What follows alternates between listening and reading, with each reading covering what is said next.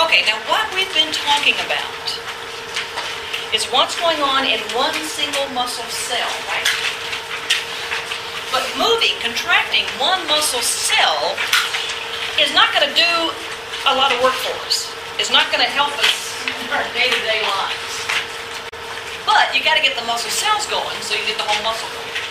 So if we focus on just that single muscle cell, how much pulling force, how much tension is produced by that one muscle cell depends on a couple of things. It depends on how much overlap existed in the beginning. In other words, how much overlap, what were the zones of overlap between the myosin and the actin, the thick and the thin filaments? So that's the first thing that affects how much tension that muscle cell can produce.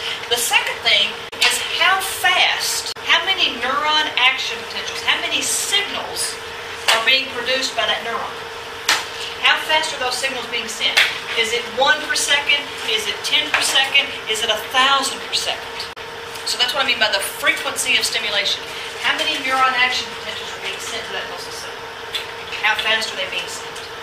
So that's how you maximize the tension produced in one muscle cell. How do you maximize the tension produced in a whole muscle? It's how many muscle fibers are stimulated. Okay. So let's first talk about, we're still talking about that one muscle cell. Let's talk about this degree of overlap. If you go to exercise, what do they tell you to do before you exercise? Stretch. Yeah, this is why. Now, you don't want to overstretch. But if you've been like me, you've been sitting on the couch for 6 months, your muscles are probably like this. They're all tightened up, scrunched on each other. Yeah. Well, if your muscles are too tight, you've got too much overlap. They can't contract much more. You're not going to get much force generated. Does that make sense? The Z lines are too close together. If they're too far apart, you only have a couple of myosin heads that can actually attach to the actin. So you don't want them overstretched either. You want them optimally stretched.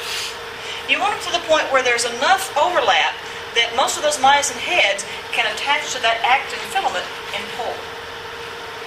But you don't want so much overlap that there's not much distance to contract. Now, stimulation frequency, how many signals are being sent from that neuron? The faster the signals, more signals that neuron is sending out to that muscle cell, the more tension that muscle cell is going to produce, the more force it's going to generate. There are basically 5 different levels of contraction, if you will, with a muscle cell. The first one is called a twitch. Now, we're not talking about, you know what a tick is? You know, that's a whole muscle that's twitching, okay? We're just talking about one muscle cell. So if you have the motor neuron, and the motor neuron sends down one signal, one stimulus, one action potential, and that action potential stimulates this muscle cell to contract a little bit one time, and then relax, that's a twitch. It's a stimulus, contraction, relaxation sequence. Now, there are 3 phases to this. There's a latent period. This is the period once that acetylcholine gets released, but before the cell does anything. That's called a latent period. And on this graph, what this is showing you is at 0, time 0 is when that acetylcholine gets released from the neuron. But the cell's not contracting yet. There's a little bit of time period between when the acetylcholine is released and when that cell begins to contract and produce force. That's the latent period. Now, what's going on, you already know. All of this stuff is going on. The acetylcholine is released. It binds to its receptors. What opens?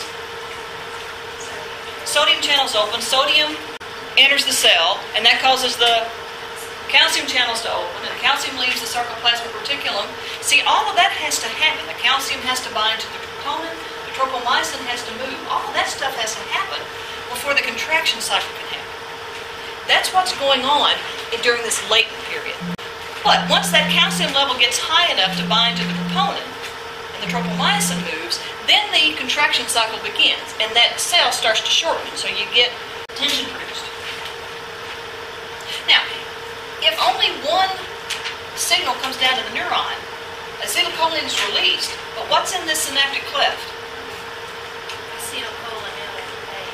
Acetylcholinesterase, right? Yeah. And so, as soon as that acetylcholine is released, all this stuff starts happening in here. And while all of this stuff is happening inside the muscle cell, the acetylcholinesterase begins to break down the acetylcholine. And so you get just enough contraction to produce one kind of contraction, and then it starts to relax again because the acetylcholine has been removed. The sodium channels close. The sodium gets pumped out. The calcium goes back into the sarcoplasmic reticulum, and contraction stops. Now, if we take this one little muscle cell, we've got it stuck on these pearl electrodes and we're torturing it, and we zap it once, if our electricity is like the neuron action potential, then we zap it once and it goes bloop. At the very moment that it completely relaxes, if we zap it again, if another neuron action potential stimulates that muscle cell, do you think that the second peak, is that going to be higher or lower or the same? In other words, is that cell going to contract more strongly or not as strongly or the same? The same. That's what most people would think. It would be the same. That's what I would think. But you actually get a little bit more. And we call that trepe. So trepe is that little bit increase in tension when you stimulate a muscle cell immediately after it relaxes. It's contracted once, it's completely relaxed, and you hit it again right at that moment. And so you can see in our little graph here, the cell contracts and relaxes, contracts and relaxes. It completely relaxes back down to where it started. See that? And then you stimulate it again. And what happens is the second contraction is a little stronger, and the third contraction is a little stronger, and the fourth contraction is a little stronger. The reason is, even though that muscle cell has completely relaxed, those calcium pumps haven't caught up yet. There's still some residual calcium in the sarcoplasm. And so when you hit it again, there's some calcium there, and now you just dump more calcium out, so you can get more contraction. If you waited a few milliseconds before you hit it again, if you didn't hit it again right at the moment it relaxed, then you'd get the same thing, because you would give time for the calcium pumps to catch up. Now, what happens if, instead of waiting till that muscle cell completely relaxes, we hit it before that? We give it another stimulation. You're going to get even more tension. This is called wave summation. And so it's not completely relaxed, and you hit it again, and it's going to contract more strongly, and then it's going to contract more strongly, and then it's going to contract more strongly. And again, there's a certain maximum tension that can be produced. So if you just hit it once, you just stimulate that muscle cell once, and it contracts and relaxes, that's called a twitch, right? If you stimulate the muscle cell repeatedly at the moment it relaxes, you get a little bit more tension produced. That's called trepe. If you stimulate the muscle cell before it completely relaxes, that's wave summation. And again, it's because this muscle cell hasn't completely relaxed. There's still a lot of calcium left out here. And then you hit it again, and you dump even more calcium out. So the more calcium, the more tension that's produced. The more active sites that are uncovered, the more myosin heads that can grab, the more tension that can be produced. If you do wave summation, at a certain point you're going to get that cell to be contracting almost to its maximum level. And if you can get it to stay there where it contracts, relaxes a little bit, goes back to maximum, relaxes a little bit, goes back to maximum, this is called incomplete tetanus. The fiber doesn't stay completely contracted. It's still relaxing just a little bit. That's what we call incomplete tetanus. And so basically, every time it begins to relax, you stimulate it again. You get it contract and you stimulate it again. See that? Now, if you send action potentials down to this neuron so quickly that the muscle fiber doesn't relax at all, that's complete tetanus. Basically, anytime acetylcholine is broken down, you're replacing it. Those action potentials are coming so fast that the level of acetylcholine stays the same. The enzyme can't catch up, so the sodium channels stay open, the calcium channels stay open, calcium levels remain high, and that muscle cell basically contracts and it stays that way. There's no relaxation. Tetanus, you've heard that word before, right? Before this, if I said tetanus, what would you think of? Cut yourself a mouth, step on a rusty nail, you get tetanus. The word tetanus means contraction. Now, the disease tetanus is caused by a bacterium called Clostridium tetani. That bacterium produces a toxin that basically makes all of your muscles contract. So that's why the disease is called tetanus, because your muscles contract. Does that make sense? But the word tetanus itself just means contraction. So you've got good tetanus and then the disease tetanus, which is bad. Okay, so that's what's going on in a single muscle fiber. In a muscle, it's much simpler. The more muscle fibers in that muscle that are stimulated, the more force that whole muscle will generate. Now, I kind of alluded to this, kind of snuck this in on you, teased you a little bit about this earlier. You can have one motor neuron. It's got one main axon and a whole bunch of axon collaterals, a whole bunch of branches.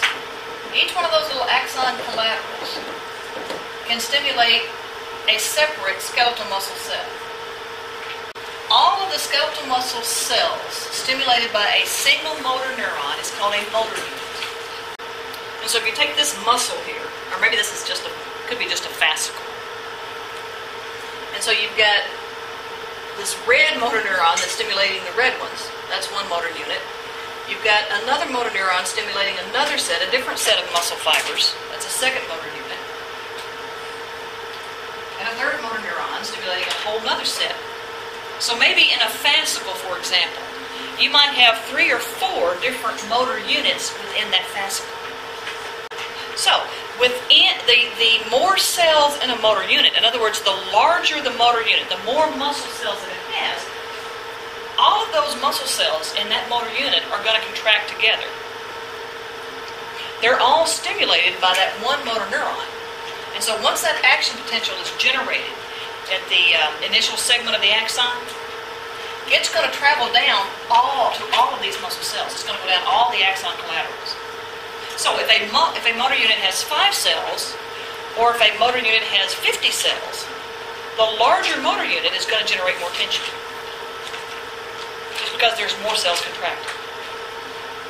So all of the cells in a motor unit are going to contract together. They're all going to get stimulated at the same time.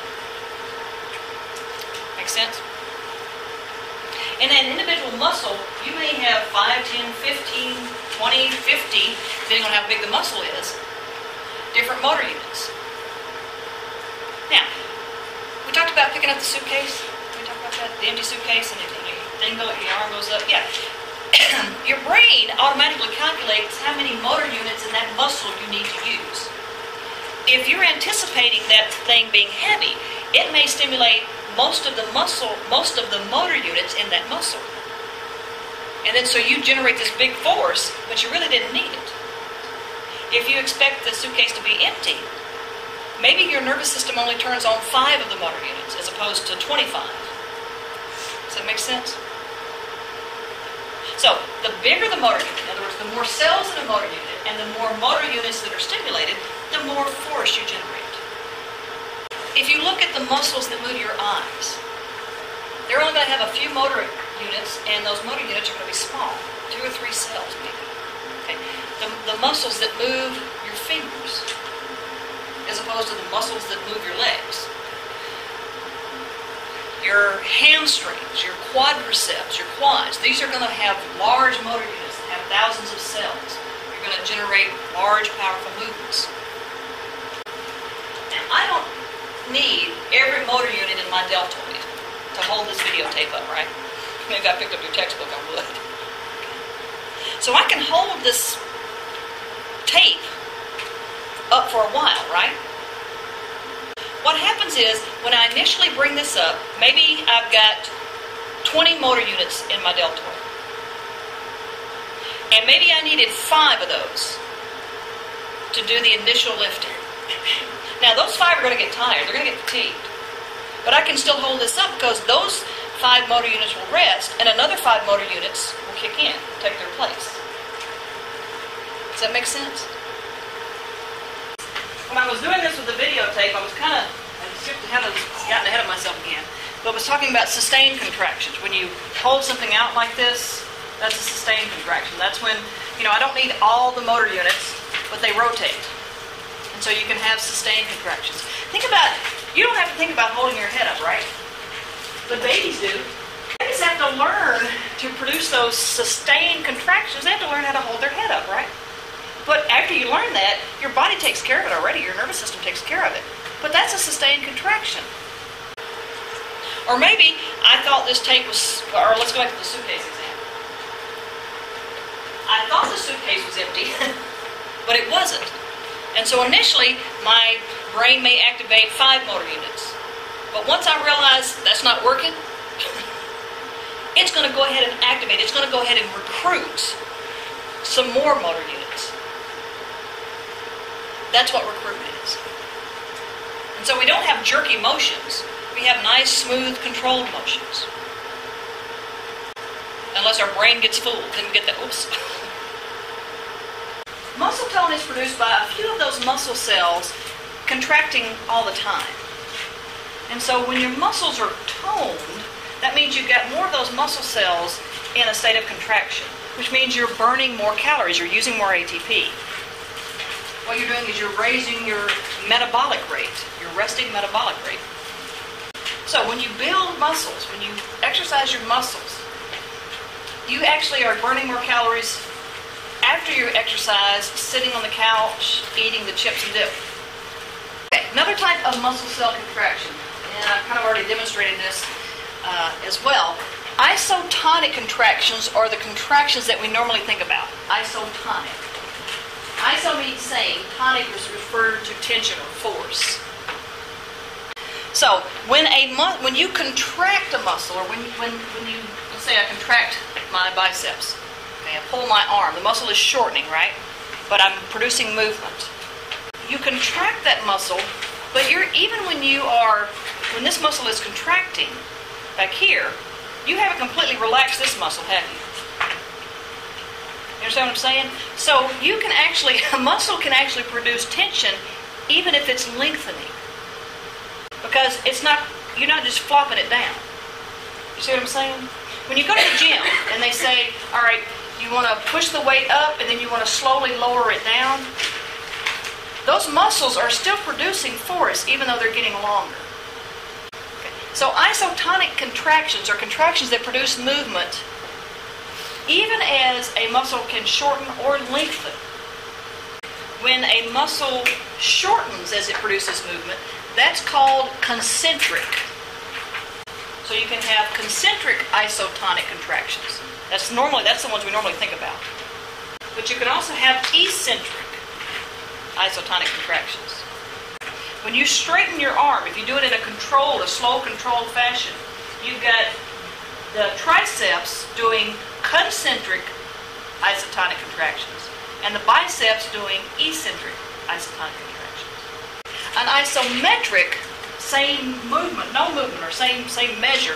Isometric is when you hold something out like this. Now, these muscles are contracting, but nothing is moving. Does that make sense? Holding your head up, those are isometric contractions.